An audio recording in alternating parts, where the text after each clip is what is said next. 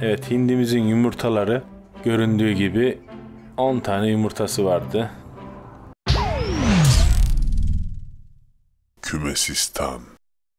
Merhaba sevgili Kümesistan dostları. Yepyeni bir Kümesistan videosuyla daha karşınızdayız. Videomuza başlamadan önce kanalımıza abone olup bildirim zilini açarak bizi takip edebilirsiniz. Videomuz hakkındaki görüşlerinizi de yorum olarak yazabilirsiniz. İyi seyirler. Evet sevgili takipçilerimiz, Gurk Hindimiz 2 güne 3 güne bir kalkıp yemini ve suyunu içiyor.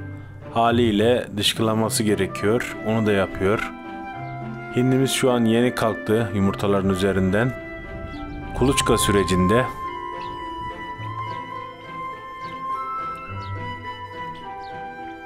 Evet, dışkılanmasını yaptı. Hindiler 2 güne 3 güne bir kalkıp yemini ve suyunu içer. Ve dışkılamalarını yapar. Bu hindimiz de suyunu içiyor ve biraz sonra deşinmeye başlayacak. Üzerine yapışan parazitler falan varsa bunları deşinerek atacak.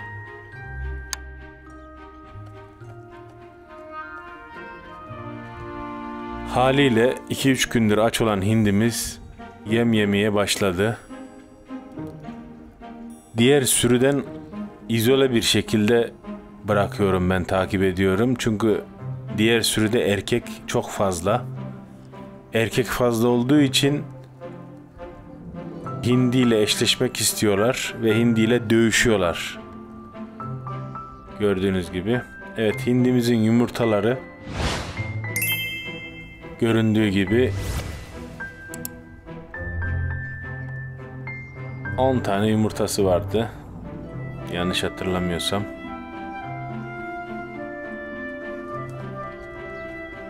Yumurtalar kırmadan, çatlatmadan güzel bir şekilde yattı hindimiz.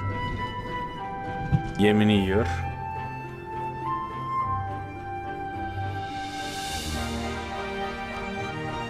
Hindilerin kuluçka süreci 28 gündür, 4 haftadır.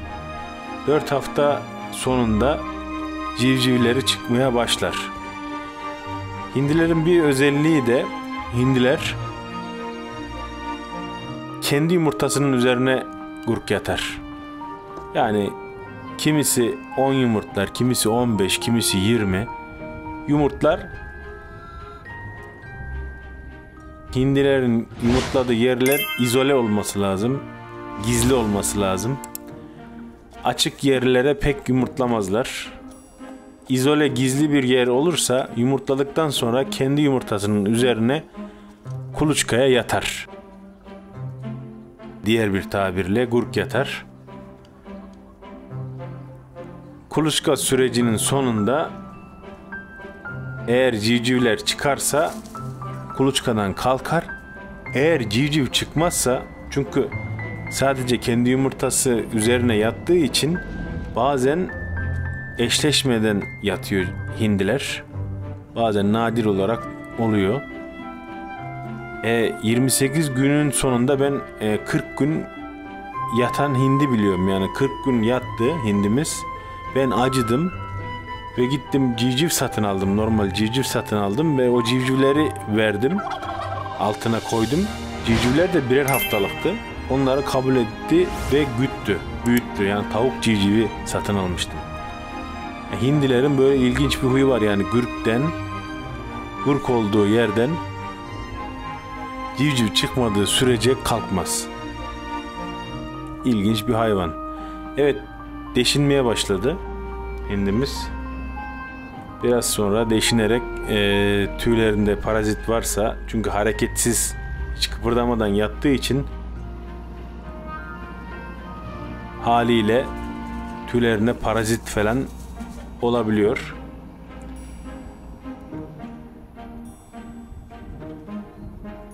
Bunları dökmek için ve tüylerini şekle sokmak için hindiler deşinir kuluçka sürecinde.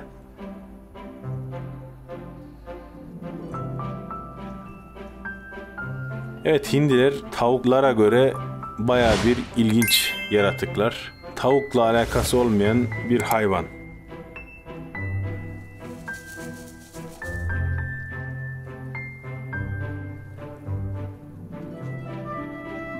Tavuklar 21 gün gurk yatarlar. 21 günün sonunda civciv çıkmazsa kendiliğinden kalk. Hatta bazı tavuklar 10 gün, 5 gün, 12 gün yatıp kendiliğinden usanıp kalktığı da görülür. Hindilerde tam tersi, yavru çıkana kadar yatar.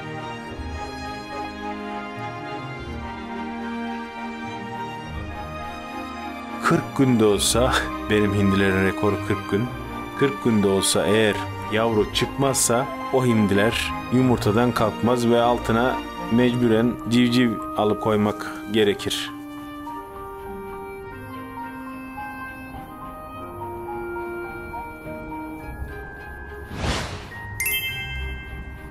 Evet sevgili takipçilerimiz, hindimiz güzel güzel deşiniyor. Ben her ihtimale karşı kuluçka makineme yumurtaları yerleştirmiştim.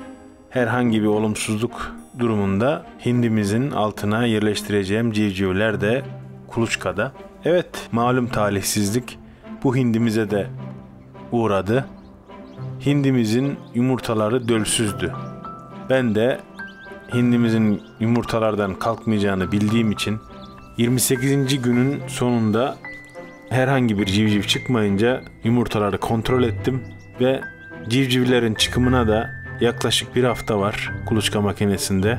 Bizim hindimiz bir hafta fazladan yatarak civcivlerine kavuştu. Evet, hindi civcivi çıkarmadı ama teselli olarak da tavuk civcivlerine annelik yapıyor. Videomu izlediğiniz için hepinize teşekkür ederim. Mutlu kalın, hayvan sevgisiyle kalın, hoşça kalın. Kümesistan.